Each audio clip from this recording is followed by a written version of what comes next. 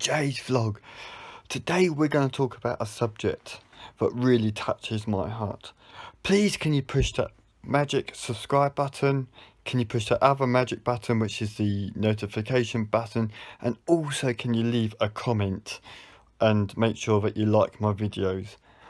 I would much appreciate it. If we can get 50 likes for this video, I'll be absolutely happy.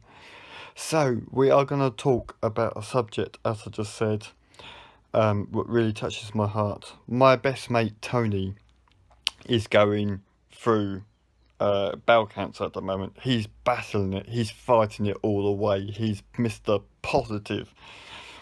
But back in 2000, my mum died of bowel cancer, and the technologies that they had back then wasn't what we got now.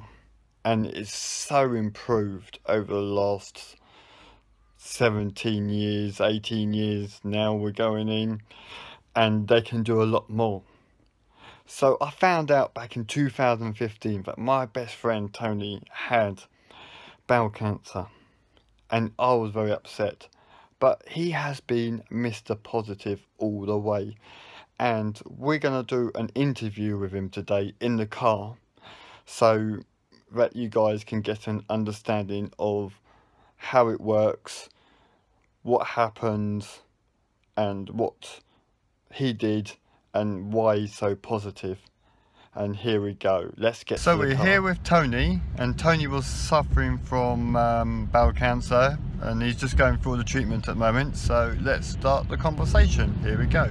So Tony, when you first found out you had bowel cancer, how did it make you feel? I think I knew I had it anyway, because I had problems, digestions and going. So I knew there was something that weren't right, and I got diagnosed in June 2015, end of June 2015, and then I had an operation in September 2015 to remove part of my lower bowel. Bear right onto A3. And they connected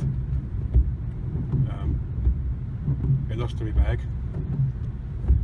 and in November I started 24 treatments of chemotherapy, and that lasted until April.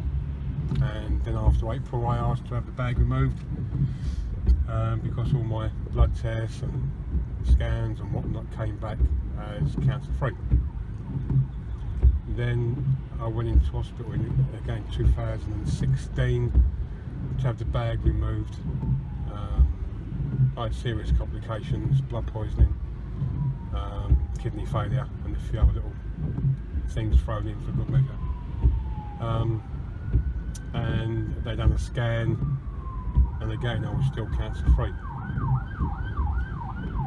But it wasn't right. You know your own body, you know whether you're right or not, and I wasn't right at all. So after the chemotherapy,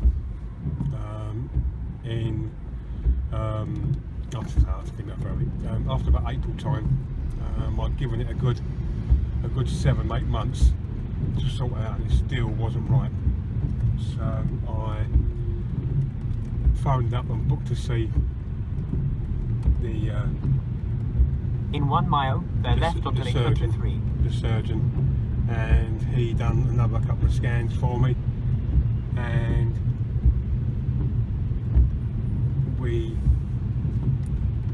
I came back to see him, and he confirmed that the cancer had come back. So again, it was September.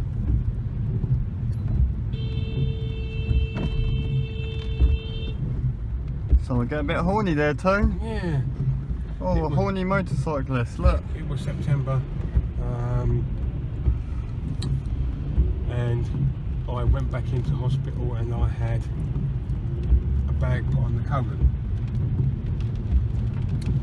And after that I had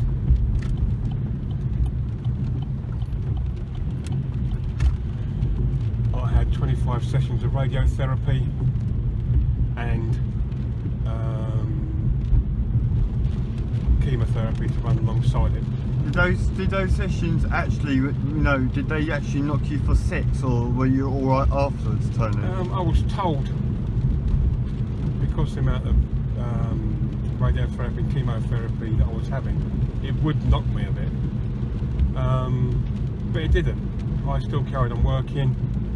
I still got about, still managed to play with my grandkids. So it wasn't until it all finished, so it finished on the 15th of November 2017, and probably midway through December, that's when it really started to hit me, getting, tiredness sort of like came in, but it didn't really have adverse effects to me, really, that I could say. It increased me going for a week quite quickly.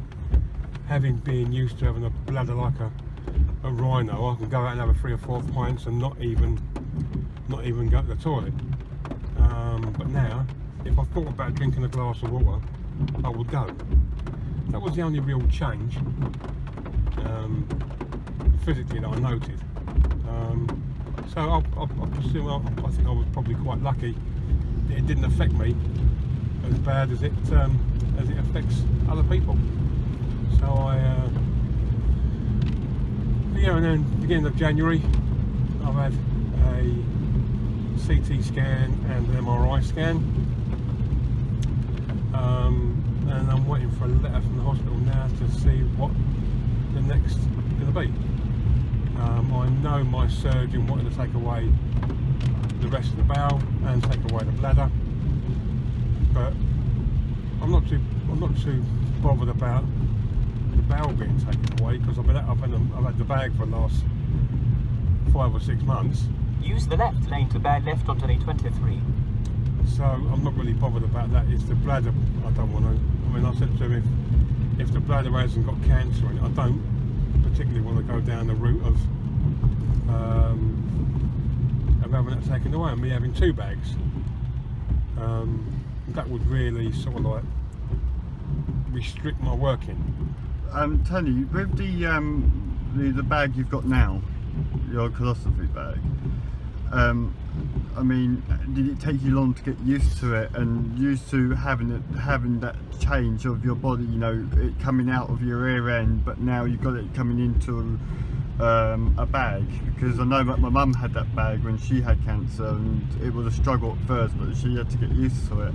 When I had the lower one, when I had the colostomy bag, it was right. It was a culture shock. So yeah, it was a culture shock in the beginning, and you tend to get caught out, and you end up. It's learning how to deal with it. It's learning what food you can eat, what food you can't eat. So what kind of food can you eat now? Because the stoma nurses were quite good with me. They said to me when I come back off the ward, and I spoke to the stoma nurses when I had the colostomy bag put in. She said to me, "There's no reason why you can't go back to eating what you want, within moderation, obviously, but start off with small. I mean, green vegetables, broccoli. In 180 yards, bear right onto A23. That sort of thing can be. Bear right onto A23. That can be a bit, make you a bit loose, and you've got no real control over yourself, sort of thing.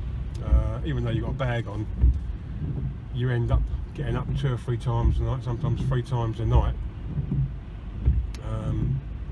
because you can't. Your sleeping pattern's restricted because you can't roll over, you can't lay on your front, you can't sleep on your front, so you restrict your sleeping patterns. Again, that's something you have to get used to.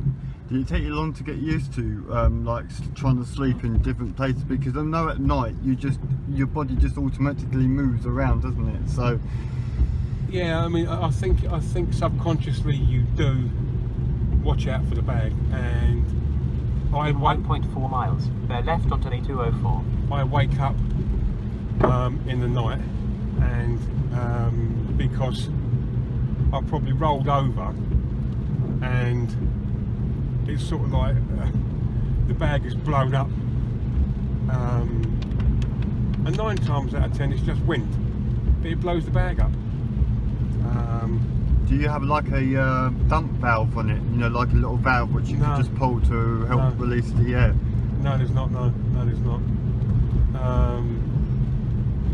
So you have to go and let the air go into the bathroom, let the air out. Yeah, again, you have to always make sure that you've always got plenty of air freshener around in the bathroom, because it doesn't matter. In 1 mile, bear left onto A204. You can say, oh, you know, that's a bit of a, when you go to the toilet normally, it doesn't bear no resemblance at all to what the odour is you get coming out of the bag. I know about the odour smell, because when my mum had it, you know, and they changed the bags, it did leave a distinctive odour, and we were using lots of air freshener at the time. Yeah. You know, it's just one of them things. I mean, although when I change my bag, my wife, I mean, I lay on the bed in the morning, and I clean myself up, and the wife puts the bag on for me. But how do you feel? I mean, do you feel with your wife changing the bag for you, do you feel like you've lost a bit of your kind of dignity, a bit of like your manhood? Do you see what I'm trying to get at here, Tone? Yeah, I don't know. I've never thought about it like that. It's just, you just get on with it. You just do things. I mean, I can change it myself.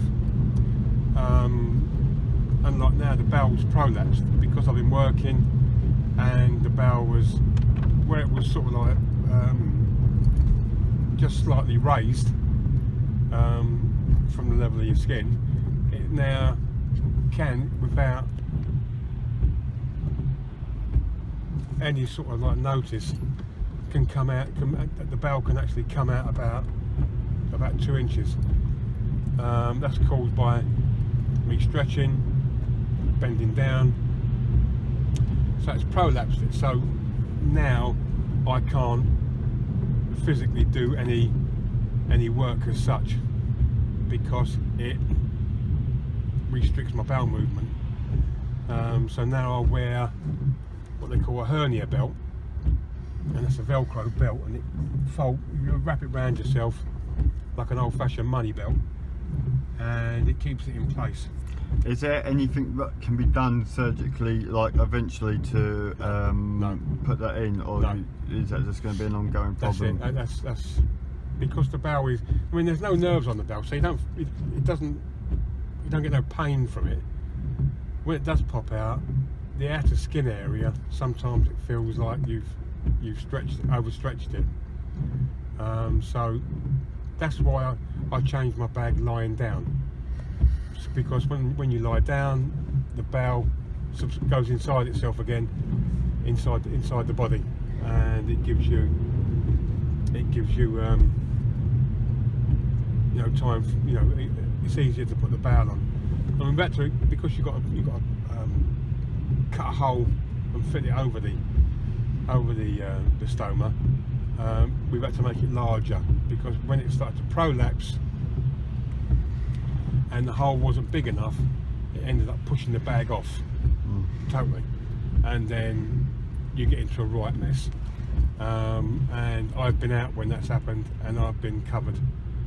And that's because it's sort of like, it's prolapsed, it's come out for no reason. You haven't overstretched or anything, but because I overstretched in the beginning, it's made that pathway through the bowel clear. So,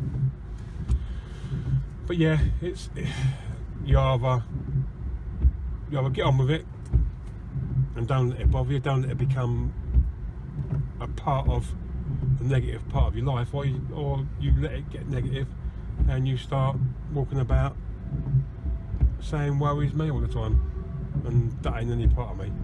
That's not my thing. I mean, I've still got plenty of life to live, got grandsons, things I want to do with the missus, you know, places I want to go and see, that sort of stuff. So why do I want to do anything like that? So that's why I've always got a positive attitude on my cancer. There's no point in being a moody git, because it ain't going to get you nowhere at the end of the day. So yeah, but no, I'm not. I'd like to say a big thank you to Tony today for actually sharing his story. There he is. No problem. And I'm going to say thank you for watching. Please subscribe. Please make sure you push the little magic button to subscribe, like my video and leave a comment, and also please can you push the notification button. So I'm going to say ta-ta for now.